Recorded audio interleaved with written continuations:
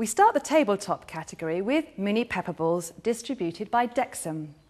The Pepperball has been a bestseller for many years, but this is a complete rethink.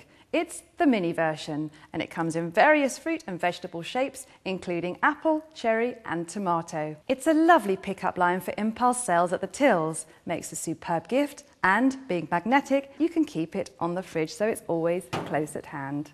Here's another one that's just made for gift sales. It's the DRH Camembert Baker. It's a beautiful round ceramic dish with a lid, packed in an equally beautiful gift box. And it does exactly what it claims. It bakes Camembert cheese, helped along by a recipe booklet. It was launched last September in time for Christmas and virtually sold itself. According to our judges, everyone in the shop said, "I want one of those," and the customers couldn't get enough of it. Here's a nice little novelty line for the environment-conscious shopper.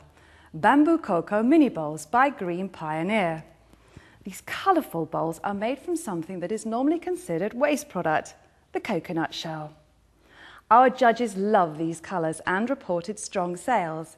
In fact, one of the judges said that customers were actually waiting for new additions to be added to the range. Oh, and they bounce well. LSA's silver winner in this category is the Serve Collection, a stylish collection of designer serving products in beautiful gift packaging.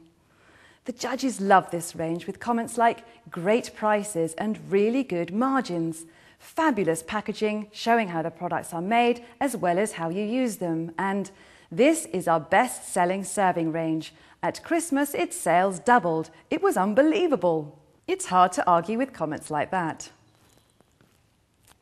Next up in this category is Street Party, a coordinated range of ceramics and textiles from T&G Woodware, all sporting the Union flag. Well, it's bang on trend with the Royal Wedding, the Queen's Diamond Jubilee and the Olympics coming up. The judges love the products, the packaging, the prices and the margin.